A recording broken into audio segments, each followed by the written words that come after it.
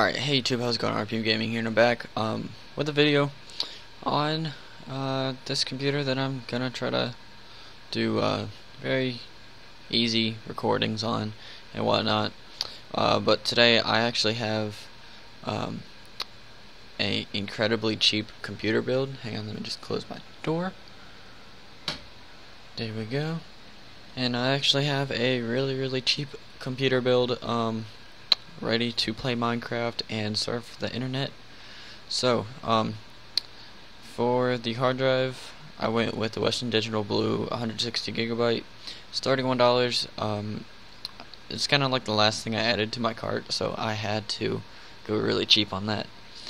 If you have $20 more, you can put 500, even 1,000 gigabytes in this if you want to.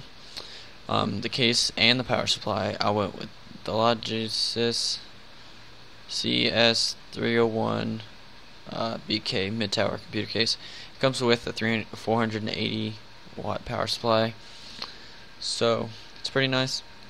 And then right here, Kingston Hyper 4 gigabyte 1600 megahertz DDR3. You can go cheaper on this and get like 1333, but I wouldn't do it because you have an APU build, so it would just decrease the amount of FPS you get in games.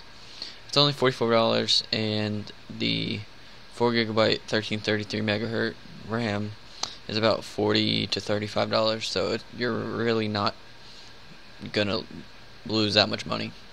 But the motherboard is I think the most expensive thing in this build, and you don't really want to cheap out on the motherboard.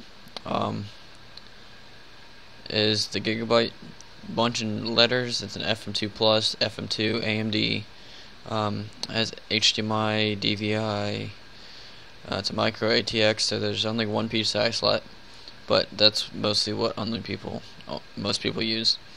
And for the CPU and GPU, which is this is an APU, I went with an AMD A4 4000 with HD 7480D graphics. It's $36. You can go with an A6, like a Richland A6, and then overclock it if you need to. But for this build, this was fine. So yeah, if you guys enjoyed the video, leave a like. If you want me to do more computer builds just like this, let me know in the description below or in the comment section below.